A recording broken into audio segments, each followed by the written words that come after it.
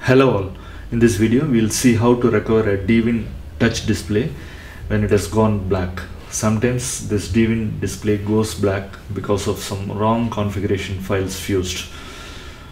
For recovering this display you need this hardware, PGT05 burner hardware, which is a JTAG recorder. On this recorder there is a start switch and some 3 LEDs and a microcontroller. SD card socket is there and a USB socket. This is 7-pin version, which is T5L burner. There is also 6-pin version T5. Check out the version which matches your display. On the bottom side of the T5L engine you can see 7 holes. So this burner should match that hole. One of the hole is square, so plus 5 pin of PGT05 should match that hole. We'll see how to do this. We require one SD card of 8 GB or 16 GB. Maximum 16 GB is supported. First you have to format the SD card using a card reader. Format it and do the settings. That is, the file system should be FAT32 and 4096 is the allocation unit size. This is very important. Format that SD card. Open the SD card folder and you have got these 2 bin files. There is a erase kernel bin file and a base kernel bin file. The link is given in the description below. You can download it. First copy and paste. Before that, prepare a folder named DWIN_set. Always this DWIN displays will understand the folder DWIN_set. So create a folder DWIN_set and copy and paste the erase bin file first, and then rename it to T5UIC1V10.bin. This is very important.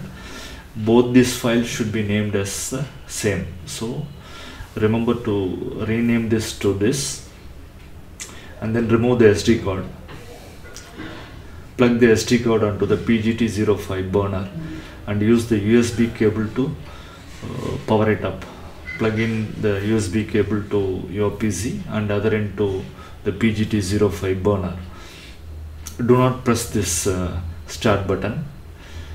Only just power up the PGT05 using the USB cable and wait for the red LED to come up. This red LED indicates the PRG is on and programming is done. That is, the erase kernel file is transferred to the PGT05.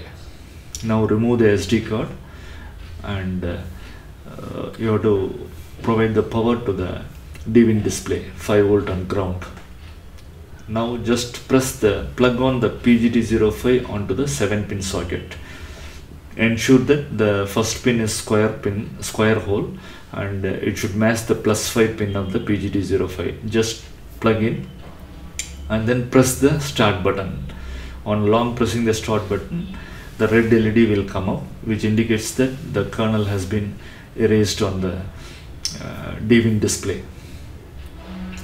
Now the next step, again put the SD card into the SD card reader and then delete this previous bin file. Delete that bin file. Now copy the next kernel file. That is the base kernel file. Copy and paste it onto the DWIN_set folder and rename it again to the same name, that is T5UIC1V10.bin. The name should be same as that of the erase bin file. So rename it and then remove the SD card.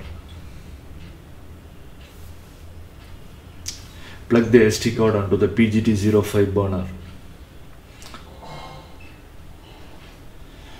and provide the power to the burner using the USB cable.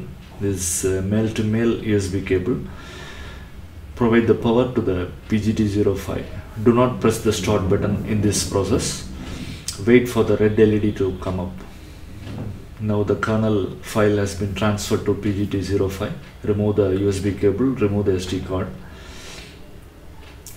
and then plug the PGT05 onto the DWIN display. ensure that power is on for the display. Now press the start button, long press the start button. You will see the red light indicating that the kernel file has been transferred.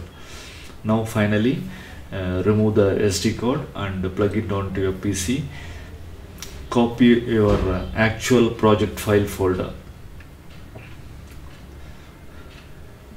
as you do for the regular project. Copy the DWIN_set of your project folder and paste it onto this SD card.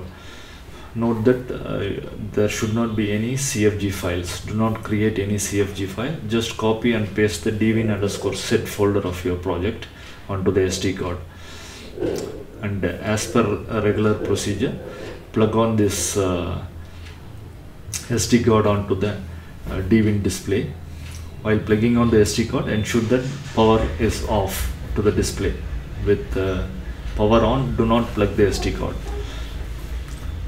Remove the power, plug on the SD card, and then power up. Now you can see the regular blue screen indicating the SD card process. Thank you for watching.